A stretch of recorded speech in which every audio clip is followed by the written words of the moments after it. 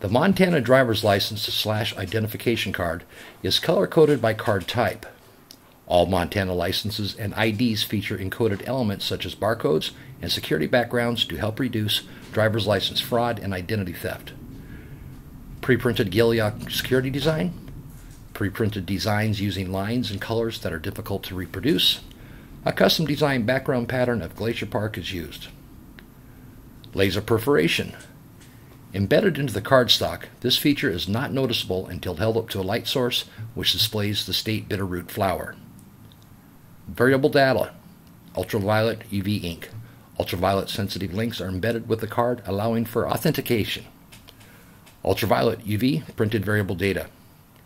Ultraviolet UV ghost portrait. On the back of the card, ultraviolet ghost portrait visible when held up to light source. Redundant data. Date of birth is repeated on back of card. 2D barcode.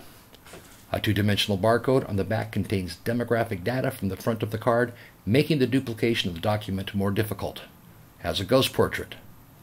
If the ID is horizontal, it was issued to them when they were 21 years of age or older. If they were under the age of 21 when the ID was issued, it will be vertical. But it will expire on their 21st birthday, so a vertical ID is not valid identification to purchase or consume alcohol, as well as tobacco, nicotine, or vapor products. But it will be valid identification. Tribal IDs. As of October 1st, 2007, tribal identification cards are to be treated the same as other statutorily recognized forms of identification for certain purposes, including the purchase of alcohol and tobacco products. Most tribal identification cards do not have an expiration date or identification number, and many use a social security number. For more information regarding tribal IDs, please click on the Tribal ID link in the Help menu.